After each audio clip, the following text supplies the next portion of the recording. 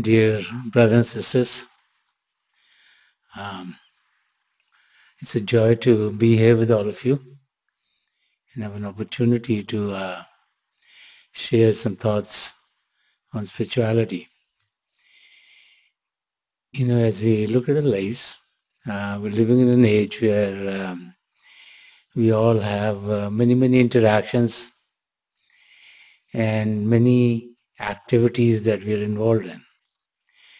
Today, life has become such that every one of us feels like we're very busy. And every day, many people make a to-do list, things that they want to achieve in that day. And we feel as if we are measured by what we've achieved. When we're at work, generally we need to track what we did during a week or during a month, and write reports so our managers can know what we did. If we are in the school system, then the kids are given homework, and based on how they respond to the homework is how they get graded. If, say, you're in the profession, like the medical profession, doctors are maybe checked out as if to how many people did they see in a day, or how many patients did they see. And so when we look at our lives, we find that we generally are kind of looking at ourselves as to what have we achieved and what have we done. And so in this world, we feel the more we can do in the time that we have, the better off we are. There's this feeling that if your to-do list gets done in a day, you feel very satisfied. And if you've left many things on the list, then you feel, oh, I did not perform as I should. So when we live in the physical world, and most of our attention is in the physical world,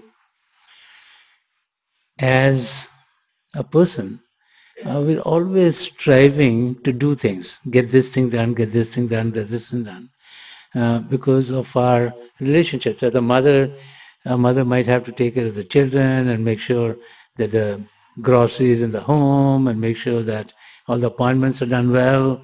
And so every one of us, whether we are in the workforce, whether we're staying home taking care of the kids, and whatever profession we might be in or whatever job we have, we're always doing things. And so when we think about spirituality, we always think of what should we do to grow more spiritual. But what is very interesting is that the principles that work in the physical world are not the principles which work in the spiritual arena. So when you want to be successful in the spiritual arena, you just have to remember that you have to learn how to do nothing. We're so used to doing things that we say, okay, now I want to be spiritual, I want to meditate. Let me close my eyes and see, what am I going to do? Should I look here? Should I look here? Do I do this? What am I supposed to do? So we're so geared that by doing something, we'll achieve something. That for us, it becomes difficult because we're always doing something. And so to understand that we have to do nothing to grow spiritually becomes very difficult for us to be in that state. But if we don't learn how to do nothing, we are not going to be successful in the spiritual arena. Now, for those who are spiritually minded, we learn the techniques to meditate, techniques to sit in silence, to the techniques of saying, I'm doing nothing. It means like you're sitting in silence, so that the will of the Lord can open up in us. All scriptures are talking about the divine light and sound of God, and this is why in a place of worship, we find those symbols. Whether you light a lamp, whether you ring a bell, these are all symbols which tell us, hey, there's this divine light and sound of God that we can get connected to. And Sant Singh Ji Maharaj would often say, what one person can do, so can another.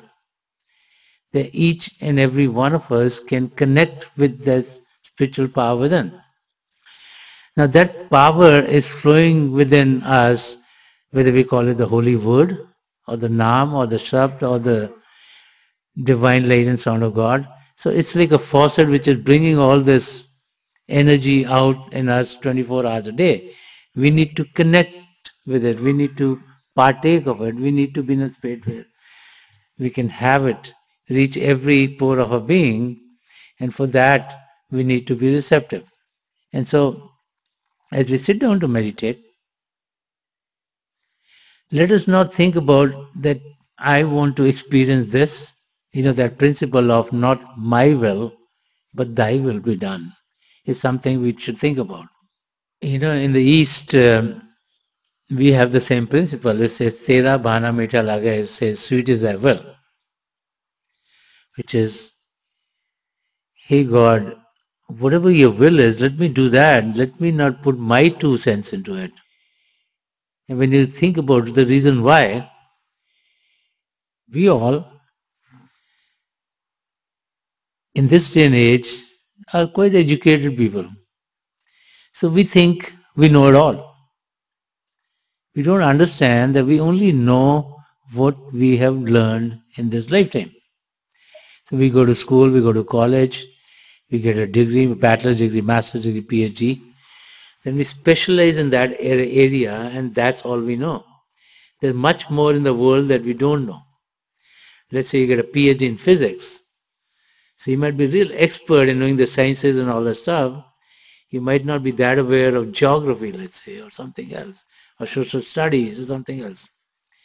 But we as a human being feel, oh, I worked very hard, look at what I did, I got the highest degree that I can, I've been doing so well, so I know it all. So then we think that because we feel we know it all, we think we know what we want. Yeah. But little do we realize that what we know is limited, because all we know is what we've experienced in this lifetime. And that also of what areas we went into. But God the Creator knows our past, knows our present, and also knows our future. Because God's knowledge is unlimited. God the Creator created everything. And so everything is under God's knowledge. And so when we live with the principle in which we have God be the doer, then all the right things are going to happen to us. Because when we make decisions based on our own knowledge, which is limited, we are bound to make mistakes. Sant Rajinder Singh Ji Maharaj, who wrote much about the spiritual path, wrote a very beautiful verse about this. He says, नहीं जानता कि मैं क्या तुझसे मांगूं, नहीं जानता कि मैं क्या तुझसे मांगूं, जो मेरे लिए है भला चाहता हूं. He says, oh God, I don't know what to ask of you. Please give me whatever you think is best for me, whatever is well for me, whatever is good for me. So that's the right way of living. And this we find in all our scriptures. This is what Sweet is Thy Will is all about. That we realize that God the Creator is aware of each and every aspect of our life. Many times in life what happens is, we all go through ups and downs in life. We all have problems in life. Difficulties come in. And at that time, we start to question God. We say, why is this happening to me? I did not do anything wrong. Is God just looking at all these rich people or educated people or, someone else? Grass is always greener on the other side. So we're always thinking that at that time, how can God put us in this state? Not realizing that even though it looks difficult at this time, and many times, I'm sure some of you would have realized too, many years later when you look back, that was the right thing to happen. So when we live under the principle that each and everything that is happening to us is for our highest good, then we will find that our life becomes very, very peaceful, very, very calm. And it is then that our life goes very, very smoothly.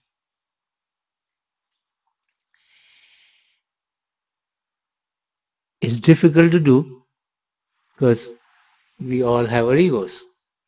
We all have been trained actually in the physical world to excel. We all have been trained to do things. And so it's very difficult for us to sit to meditate and not do anything. Because even when we close our eyes, we're thinking about this plan and this thing and that thing and that thing, because we're so trained to do this thing all day long. But when we sit, then we should only think about the spiritual arena. We should only think about God. We should only focus on God. And the saints and mystics say that when they're talking about an empty cup, that the process of meditation is not one where you sit and say, I want to experience this, I want to experience. That's called clutching. Then we are clutching. We're saying that I want to experience this thing. So whenever you say, I want to experience this thing, then you're forcing your mind to be able to have that experience. And that's not what true meditation is all about. True meditation is that we sit at the door and we wait. And whatever is right for us is what comes in our direction. That it comes automatically, it comes from God. It's not like we are the ones who are originating that. Because whatever we originate is only going to be materialistic. Whatever we originate will all be at the physical level. But when we sit with the willingness to be open, with the willingness to let the faucet of true divinity, of elixir, of joy and of bliss which comes from God, we open ourselves to let that flow through. Then only we are going to be able to gain from it. Because whatever comes from God is for our highest good. And when we get to that state, it is then that we truly are getting to be spiritual. So as we try to gain on the spiritual path, the technique of meditation, which is to be still, which is to not move the body, so we're not doing anything physically. We don't want to think at that time. So mentally we're not doing anything. So that is what is meant by doing nothing. Okay. So we just sit very calmly, just like, you totally relax. The whole body should be relaxed. Your eyeball should be straight. And then you're just waiting and let the will of God play out. Now, as soon as we close our eyes, whatever we think before, we're not going to think, thoughts are going to come anyway. Because the mind he wants to do something. So the key then is to focus the mind on God. So to keep the mind be focused on God, we do a general repetitions of God's name. It should be done effortlessly. So when we sit to meditate, we're not clutching, we're not saying, I need this. Then we need to sit with what we call an effortless effort. We're not putting any effort to meditate. We're not like gazing like this, or we're not like forcing anything within ourselves. It's an effortless effort. The effort is to focus the mind on God. Because we realize that if we don't do that, the mind is definitely going to send some thoughts to us. And that effortless effort is to repeat God's name mentally. So any name of God that we feel comfortable, we can repeat mentally. And as we do a mental repetition of God's name, what happens is the energy of the mind is then focused on God. And there's no other thoughts that will come to us. This comes with practice, doesn't happen the first day. Extreme time and effort.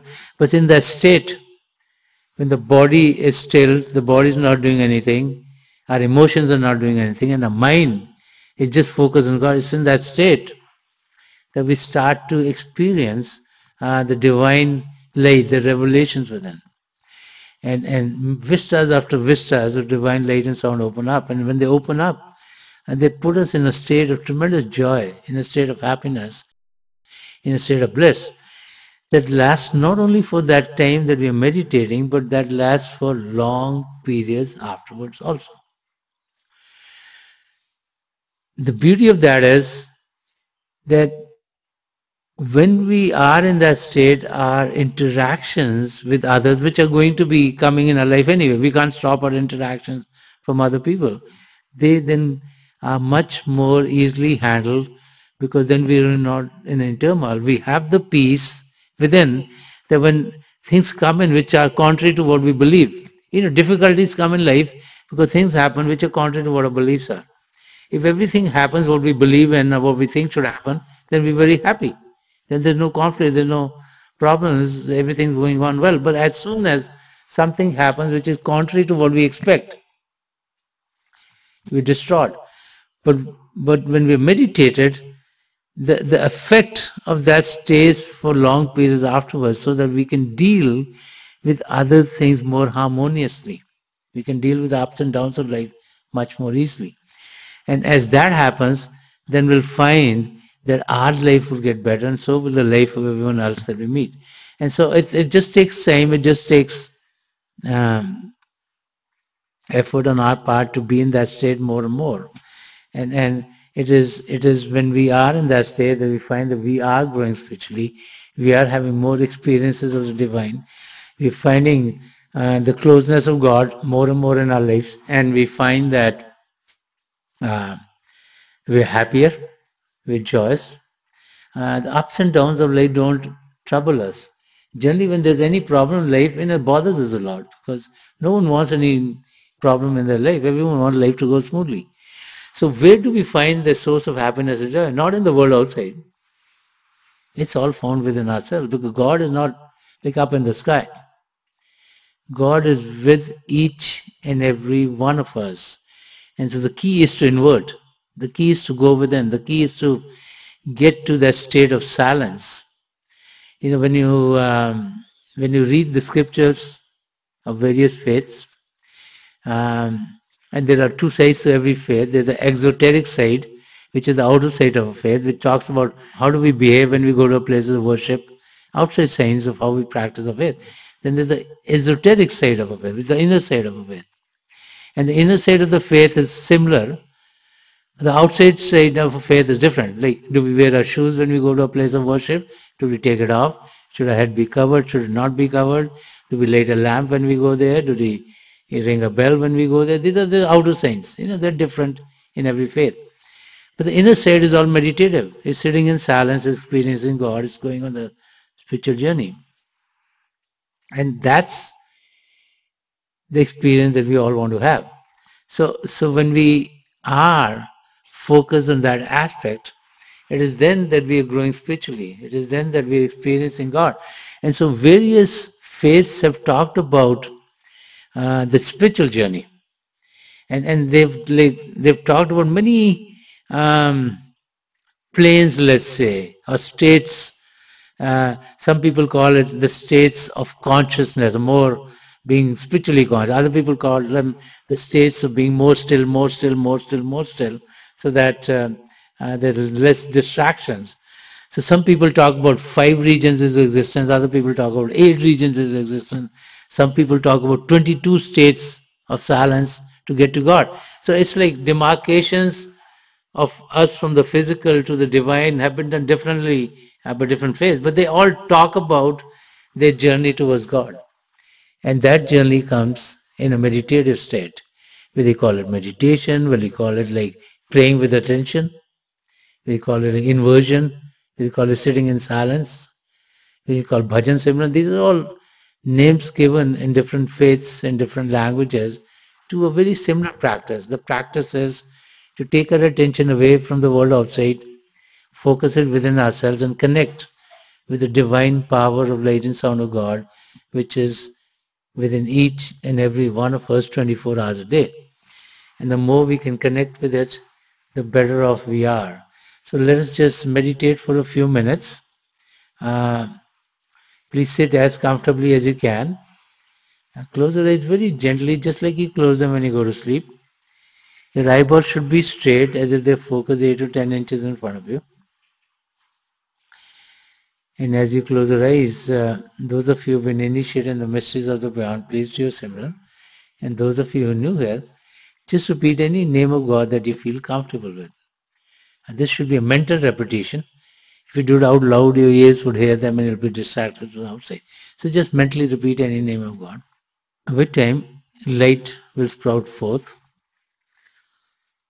It could seem like it's like flashes of light, circles of light. It could be, the lights could be of various color. It could be golden, it could be white, it could be red, blue, green, yellow, orange, any other color. Just keep your gaze right in the middle of the experience.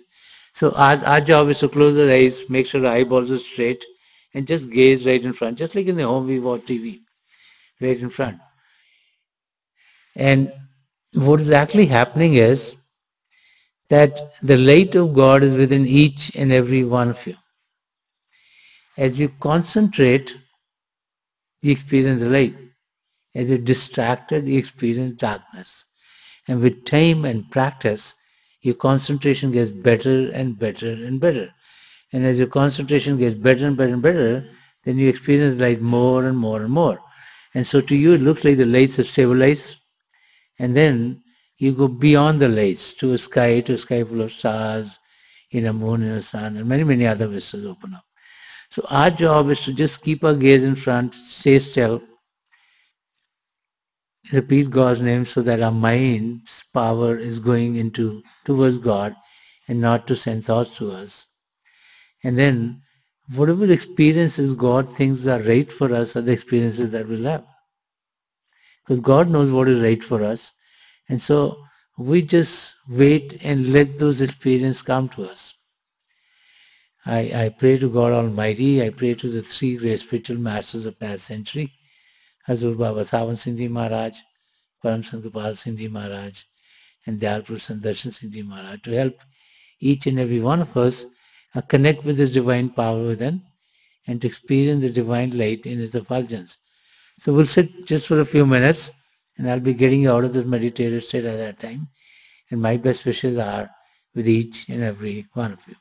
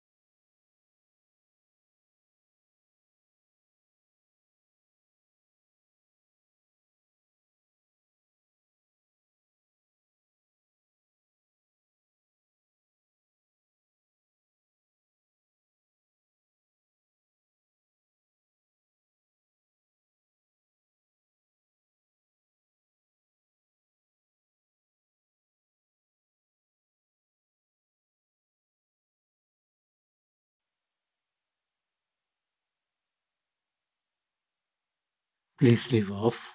Please leave off.